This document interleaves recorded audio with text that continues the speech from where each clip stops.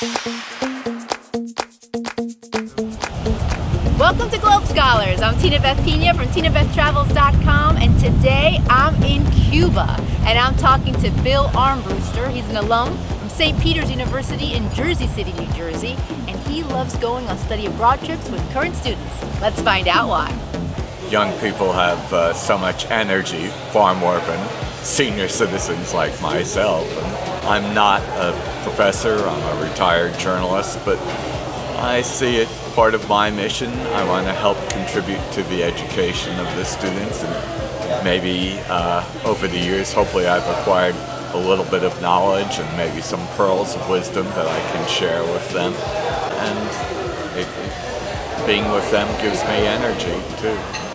Bill has already traveled on other study abroad trips through his alma mater, including trips to Italy, Spain, India, and Mexico. But Cuba was an extra special experience for him. Certainly being here in Cuba, I remember the most seminal moments in recent U.S.-Cuban relations. I remember January 1st, 1959, Castro had succeeded and that Batista, the former dictator, had fled Cuba. That was huge news, and of course I remember the Bay of Pigs and particularly the Cuban Missile Crisis. So sure, I have that experience, and I was able to talk to the students a bit about how the debacles with Cuba influenced Kennedy's decision to step up the number of U.S. advisors that he was sending to Vietnam. He said, you know, we have to show the communists that we aren't going to be pushed around. The students also appreciated Bill's presence on the trip. That overall just elevates the entire experience because you get two perspectives. You get to hear multiple sides, and to hear it from someone who I sat next to on the plane is even better.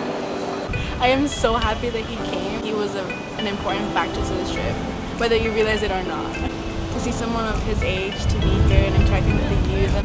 With the zip lining, I think he was the youngest one there. I would also say that one of the benefits of this trip, it shows once again the values of engagement, whether it's on the one-on-one people-to-people engagement, just conversations that I and the students and everyone on this trip has had with Cuban people, ordinary Cubans. It's far better to talk than not to talk.